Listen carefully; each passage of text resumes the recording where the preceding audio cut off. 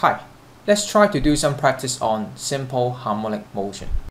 Before that, let's quickly go through the definition of simple harmonic motion first. So one thing that we should know is mathematically, it is A proportional to negative x. X is being the displacement from the equilibrium.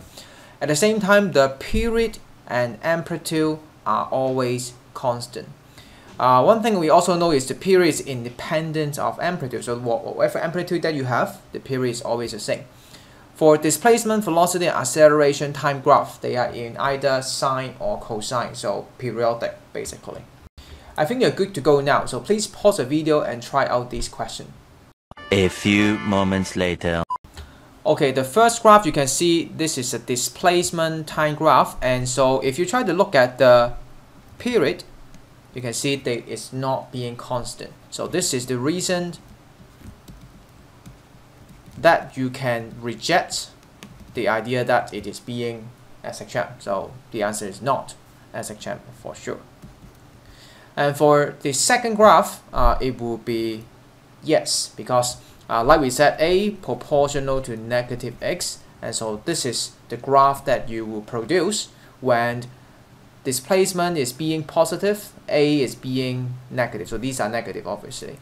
And while displacement is being negative, so negative of negative become positive for acceleration. So that's why you will see a line that is like this. Or if you're good at mathematics, then you know this is A or Y in the xy axis, y equal to negative kx. So this is the line of best fit that you should use in the graph.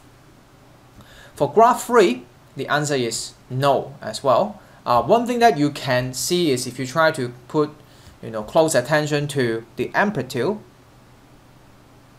it is shrinking. Okay, so it's not very obvious, but then you can still see there is still energy loss. So that means it is a damped motion. All right, damped means there is friction basically. So if you are interested, you can go and check out option B in IB Physics, or you can simply search this on Google. Okay, next question. You are given the displacement time graph. Okay, this is very important, and it's set.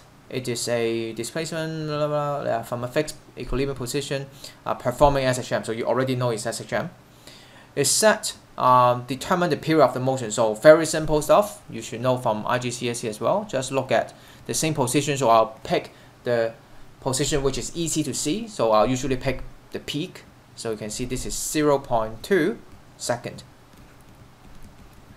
Next, try to draw on the graph that velocity is 0. Okay. So this is something that we have to recall from what we learned from physics. So since velocity, according to very basic fundamental definition, it is dx over dt. All right, change of displacement over time. And so in this graph, then you will be looking at the slope of it. So since you want to find it is 0, that means this is horizontal. So this is obviously when you are at here. Okay, I'll label all of them, even though the question asks you to do just one. All right, and if you can, you should also do all of them as well. Okay, here and here. The other thing that you can also do, if you don't want to think this way, is by recalling our simulation.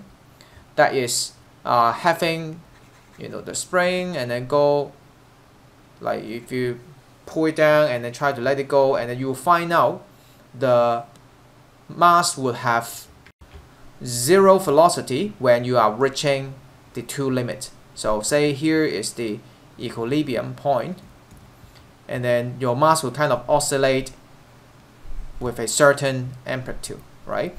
So when you're at these two extreme points, the lower point and higher point, then you would have the velocity be 0, because this is a turning point for this object. And whenever you have turning point, the velocity suppose normally would be 0. For example, like if I have an object just like projectile motion or simply free falling, if you try to flow something, the point when it starts to come back down, which is the turning point, is when you have 0 velocity. So it's the same idea here. So that's why it will be the turning point, of the displacement for, velocity to be 0. Okay, next it asks you the velocity is positive and also being the largest magnitude. So one thing that again recall from the definition here, then that means you want to find the slope with the greatest magnitude. So if you just want to find greatest magnitude without knowing positive, negative, then obviously you got here, here, here, here, and here when x equal to 0. Because again, back to the simulation, that experiment, when the block is at the middle, which is equilibrium point, this is when it moves the quickest. So here, of course, is not all of them because you only want to find the positive. So obviously you have to look at the positive slope, which is this one and this one. I think, yeah, that's all. So label it as V.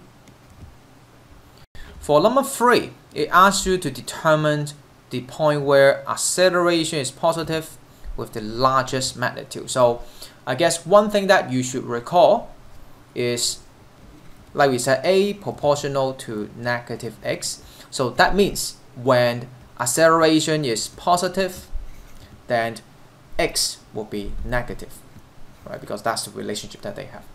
At the same time, in terms of magnitude, when you think of the absolute value, or when this is at the largest magnitude, a is also at the largest magnitude. So that means eventually you have to look at x, which is negative, and maximum in the graph. So that is talking about this point. It's going to overlap, but that's fine. And label them as A. So that's why I use different color. And if you could, use different color for your notes as well, right? Like after a year when you come back and visit this, you will thank yourself now.